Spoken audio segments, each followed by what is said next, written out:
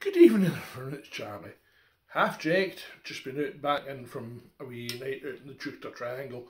Started off in the Park Bar and went to the island after that. Park Bar had Gunner Sound Ceilidh band on.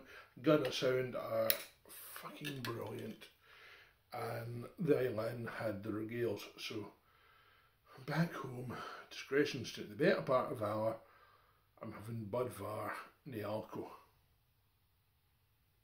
That actually smells fantastic. So, see, a few years ago, if I get home after I've been out at the pub for a few beers, I'd probably have had a wee Islay whiskey or something like that. And if I hadn't been guaranteed a hangover from the beers in the pub, the Islay whiskey would have put me over the edge and I'd have had the mother of all hangovers on the Sunday. Now, I'm 50 years old, I can't be arsed with hangovers anymore. So, I don't overdo the beer.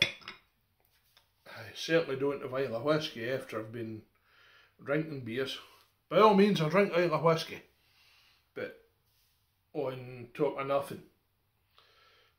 And there are some really good Islay whiskies and other whiskies from the province of Argyll and the Isles.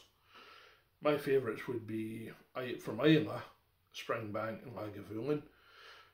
And from elsewhere within the province, I would say Springbank, but I also quite like Longrow and I quite like Arran.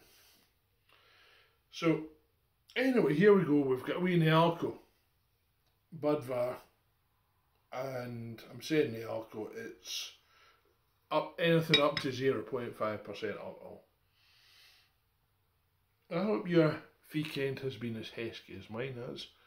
It's been a good wee time. The aroma of this is really nice beer. I should probably have it a wee bit more chilled than what I've got it.